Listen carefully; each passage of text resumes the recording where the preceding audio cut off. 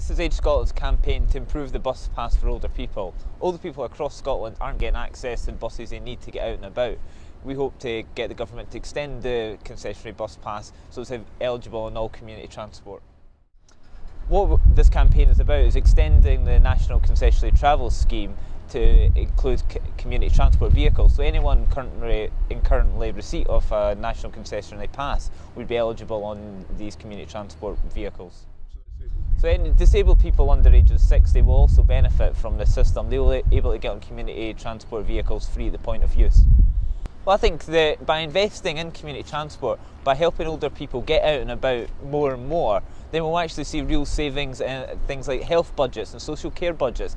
This is not only good for older people, it's actually good for, it makes a lot of economic sense as well for the government.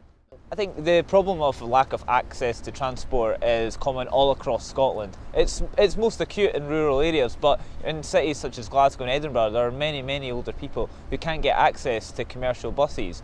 Accessing community transport free at the point of use will give them a new lease on life.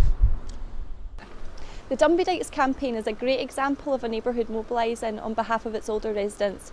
We're hoping that communities across Scotland will follow this example and take action to ensure older people's transport needs are met.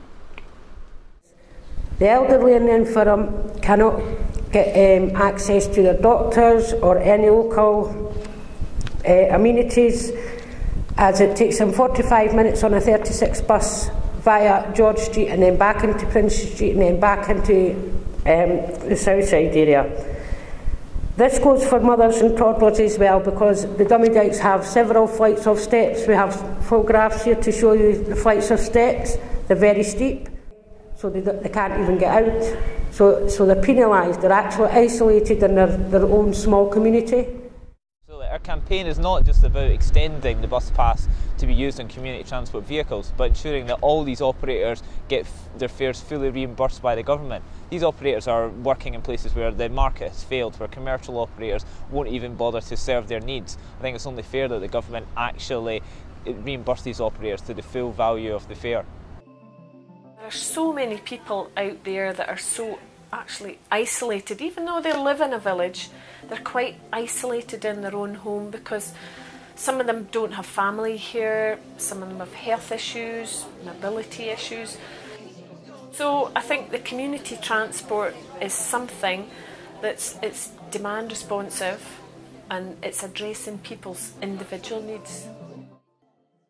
The transport is the enabler. The activities, you know, the social activities, the health activities are the thing that you add on to it.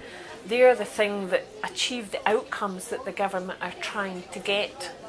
So if we all work together, if we all network with some joined up funding and thinking, then it can work.